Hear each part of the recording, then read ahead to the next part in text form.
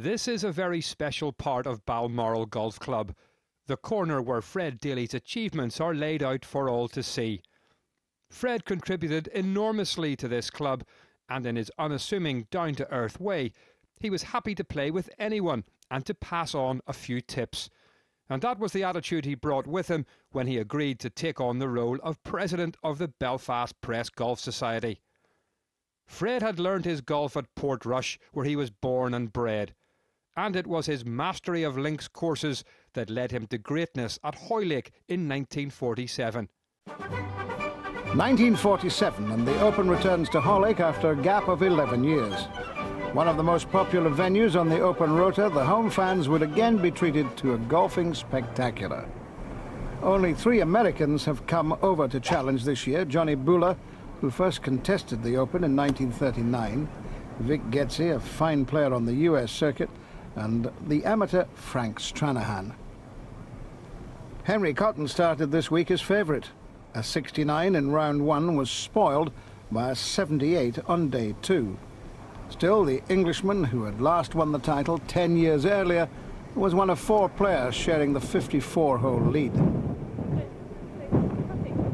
A final day 76, however, would end Cotton's hopes of winning again. It was a final day of high drama. Stranahan proved the strongest of the American visitors to finish tied second.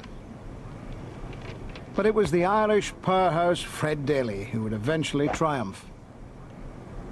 Not the most stylish of players, Daly, who would win 3 British match play titles, performed well on the final day, recording a total of 293 to beat Stranahan and Reg Horn by a single shot. Daly finished in style. This, the winning putt. Fred Daly, the first player from Ireland to win the Open Championship's claret jug. In 1947 at Hoylake, all Irish eyes were smiling. The year before, Sam Snead had won, but now the claret jug was back on this side of the Atlantic.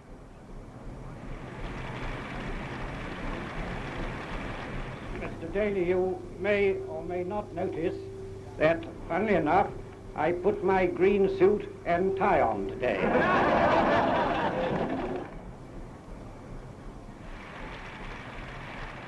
I must say this is a very happy day for me.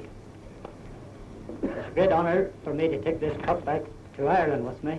It has never been over there before, and I hope the change of air will help it. Fred went on to play in many other Opens and Ryder Cups as part of the Great Britain team, and he settled into life as professional at Balmoral, a role which our own Chris Moore reflected on in this 1990 obituary. It's his association with Balmoral Golf Club in Belfast that Fred is best remembered. As the club professional, Fred quickly made many friends. One of them was businessman John Fraser. He first began taking an interest in Fred's tournament career over 40 years ago. Travelled with him before he won the Open around the different tournaments in north of England. And what was the effect of the winning of the Open Championship in 1947? Well, you couldn't find Fred in the crowds after that. He was very popular. And it's impossible. Then it became that you couldn't walk the course with the golfers. I mean, you had to go behind the wire, but you weren't able to follow on the course. Winning golf's greatest prize in 1947 made Fred Daly Ireland's first truly international sports star. The Fred Daly Room at Balmoral marks a career which saw the club's professional win 11 Ulster Open Championships, become the first Irishman to win the Irish Open Championship, as well as 3 PGA Matchplay Championships in England. One of his greatest victories came in the 1953 Ryder Cup. The Americans were regarded as the best in the world.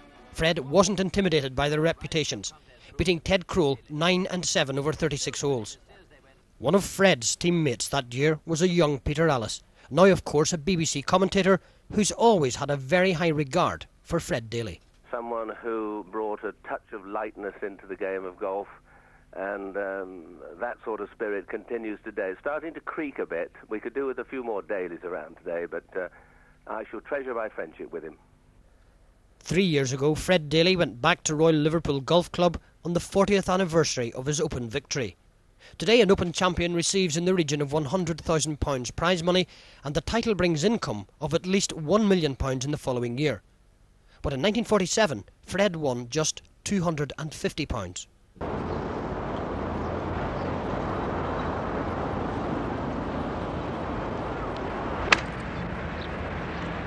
Is that in the hole? Fred, when you won the Open way back in 1947, how much did you get for that? Well, I got the large sum of $250. What do you think about the prizes today? Well, I think it's terrific. But whenever you take the expenses that these boys have today, I mean, it's colossal. I mean, in those days, you could have went to a first class, well, a pretty good hotel for 10 bob, bed and breakfast. Now it is costing $650. Are you saying with inflation they're not that much better off? I wouldn't think so. I wouldn't really think so. Taking the expense today that these boys, take Eddie for instance, travelling all over the world. Eddie Pollan? Aye, God, the expense must be colossal. Fred embraced an invitation to become president of the then Belfast Press Golf Society and accompanied the men from the press, as he termed the society, to many outings at home and abroad.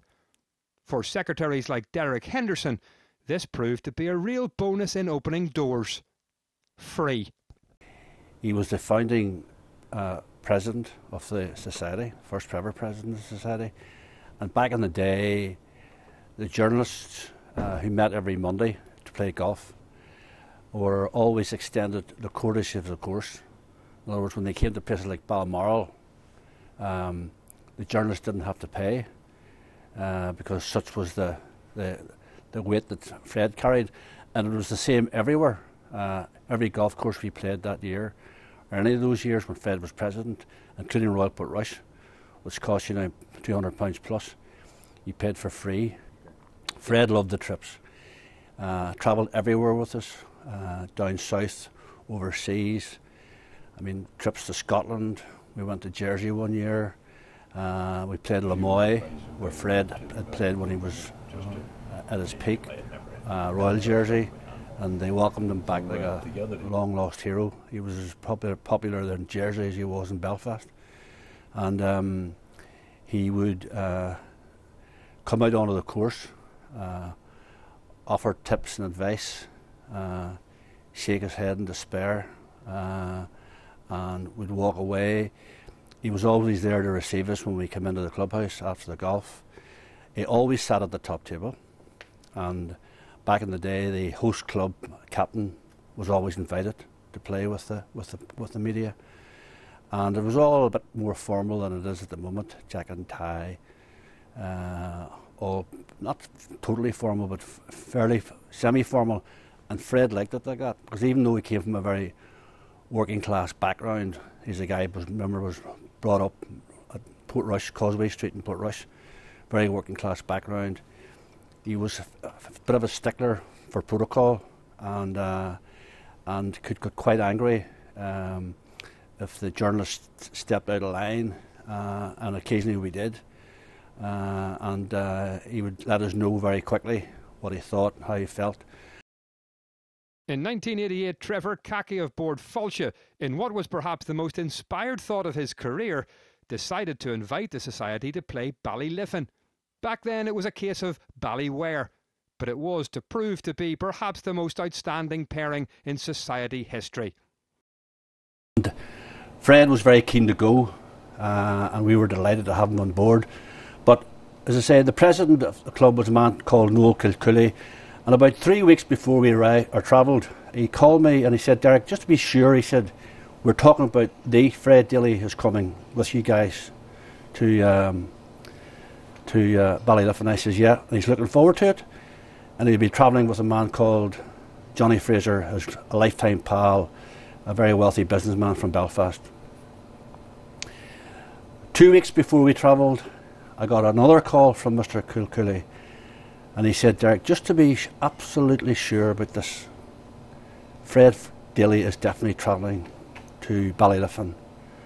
And I says, "Noel, you needn't have any worries."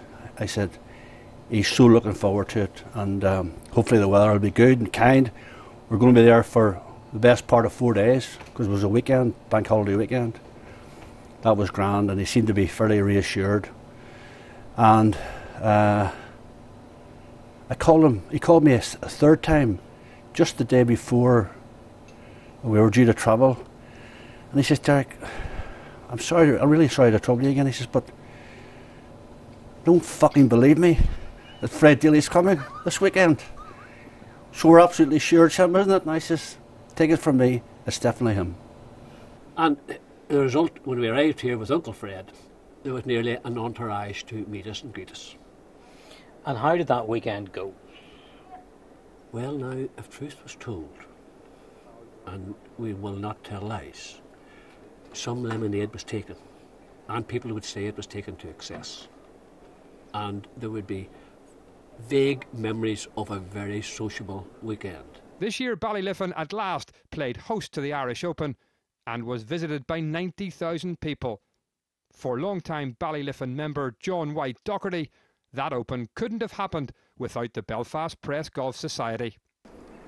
Well, in 1988, we would have been struggling quite a bit. In the early years, we struggled. We went to look for the loan of 10 grand out of the bank. The only way they would give us 10 grand is if we put up 10 grand to match it. So we had to do it. We hadn't the 10 grand to match it. And the Belfast Press came along here. Brian Harkin and Musty looked after them very well on the Stanley. He owed the Stanley at the time. And we tried to look after them as best we could here. I think the big thing, Fred Daly coming here, along with us. And he said to me, we're sitting looking out the old clubhouse window, and he said to me, "Why haven't I discovered this place before now?" He says, "This is on the map as a 9-hole course." And he says, "This has the potential to be better than any Ballyboy." How right he was. It's turned that way. And then, actually, Fred, those quotes appeared in the newspaper. What effect did that have on the club? The effect that had on the club was people came. I was involved here very much at the time, and I was taking bookings. There was no manager. I think we might have just got in an office here at this stage. I'm taking bookings, doing a lot, and it got to the stage that I was nearly chased out of the place because there was too many people coming, all from Belfast. From Belfast. And we owe a lot to the Belfast Press, and we should be looked after any time we come here. That's my... And would you say that ultimately that it was a small thing, but then Faldo came and then you had the Open. Faldo actually rewrote what Derek Henderson and yourselves wrote. But Derek Henderson, you couldn't talk to him at all because he was just scribbling down, and he was quoting it, and he was getting into the papers. And like all the journalists were the same. John McGaveny from Monaghan, and everybody was doing their turn, and they would have people were just coming in and droves like that, because it was all the writing, and the Belfast Telegraph was one of the big ones. Irish Times, I think it was John McGaveny was doing that, and we couldn't get on all the people then. So this was 1988. By 93, we were forced on to build a second golf course. Characters that were in the press society, did the people up here imagine, oh, they're in the press, they must be stuck up, or they must be... Were you surprised at the characters that there were? When they arrived there first, that would have been the impression. But by the end of the weekend, it was a different story.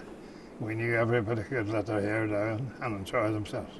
And in fact, John McAvaney invited me to play in his captaincy in Royal Portrush, which made me... It's one of the great memories. God may rest in peace.